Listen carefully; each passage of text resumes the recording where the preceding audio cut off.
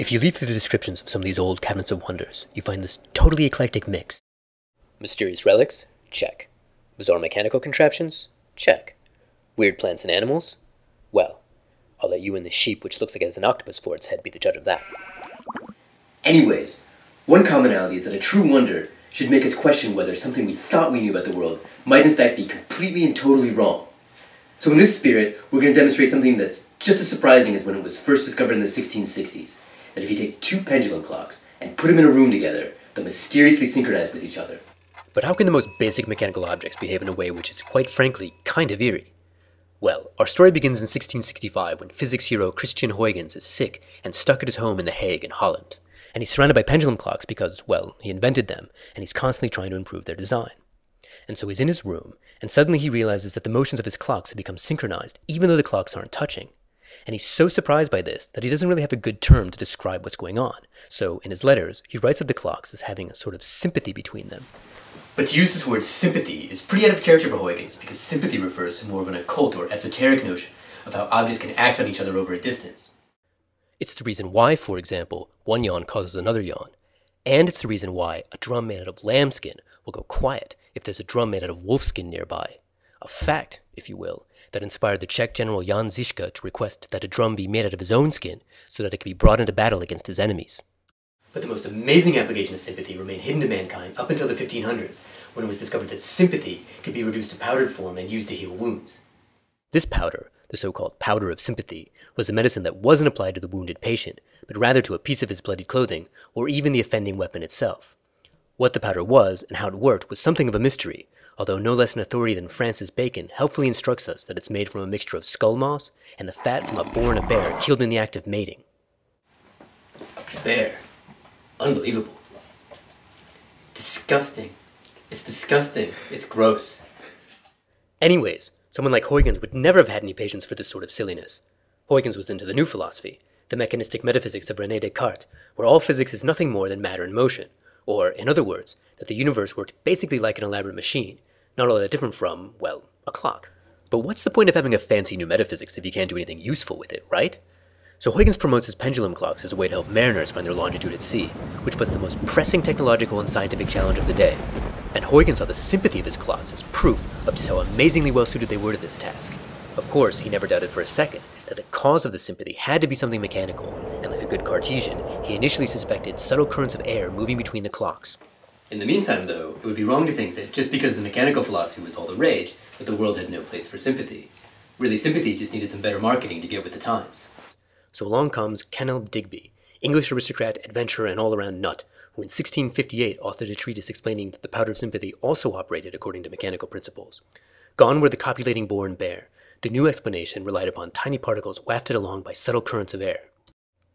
Well, okay, I know what you're thinking. It all sounds convincing, but it's the 1600s. You need to know if this new and improved powder of sympathy is somehow connected to the longitude problem. Amazingly, the answer is yes. In 1688, an anonymous pamphleteer proposed the following ingenious technique. A dog is stabbed with a knife and then bandaged up. The dog goes to sea with the ship, but some of the bloody gauze stays home in port. At set times, the bloody gauze is sprinkled with the powder of sympathy and exposed to a flame. This causes the dog to yelp in anguish, which signals to the mariners what time it is back home. Knowing this, and their own local time at sea, is sufficient to allow them to compute their longitude. But whatever its nautical merits, it wasn't sympathy which caused Huygens' clocks to synchronize, and it wasn't the air either. It was subtle vibrations of the clocks through the wall on which they were both mounted which caused them to couple to each other. And we're going to employ this same basic concept to make a curiosity of these two metronomes synchronizing with each other. But I want to do this in a way that keeps the mechanism of the coupling just mysterious enough that the possibility of a sympathetic interaction might not seem so absurd. So the idea I had was to place the metronomes on a shelf that sits on rollers. Now, in order to get the metronomes to couple, the momentum of their pendulums, which is pretty small, has to be able to move the metronomes, the shelf, and the rollers. This means that all the moving parts need to be very light and the surfaces need to be very smooth and level. It took some experimentation, but a thin piece of brass for the shelf, 2 marker caps as rollers, and some plastic tracks on the brackets did the trick.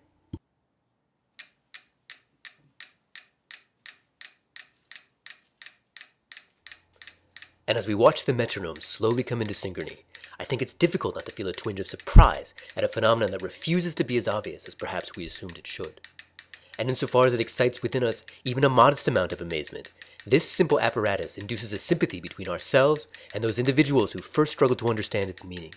It induces a sympathy between our present age and an age where the mechanical and the miraculous existed side by side. Neither stands convincing enough to displace the other.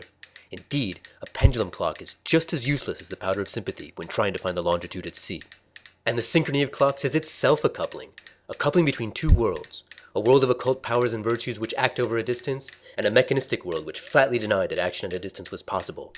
Huygens was correct that this particular phenomenon is mechanical, but it's one of the great ironies of history that Isaac Newton, in his attempts to build upon the mechanical philosophy, ended up revealing that the entire structure of the universe is determined by gravity, a force which acts at a distance across the vacuum of space. Newtonian metaphysics ends up being the complete antithesis of Cartesian mechanism, and Newtonian gravitation, which Huygens found deeply troubling, really is like a universal sympathy, but one that's infinitely more wondrous than any occultist powder could ever be. So oddly enough, I suppose one could argue that, in some ways, modern science resembles more the occult world of sympathy than it does the mechanistic world of Descartes. Indeed, the 17th century controversy over the sympathy of clocks is eerily similar to the modern controversy over the so-called McClintock effect, which claims that the menstrual cycles of women will synchronize if they live in close proximity to each other. And all of this supposedly happens because of pheromones, which are tiny particles wafted along by subtle currents of air, something Ken L. Digby would have recognized immediately as the powder of sympathy, although repackaged in modern terminology. But for me at least, above and beyond all these connections, I think that the real significance of the synchrony of clocks is that it shows us how wonder is often found in places where you suspect it the least. And these metronomes, inasmuch as they're able to remind us of this, just proves that they really are able to act on us over a distance. And who knows, maybe after seeing this, you feel the same way too. Well, in any case, thanks for watching, and until next time, I hope this gave you something to wonder about.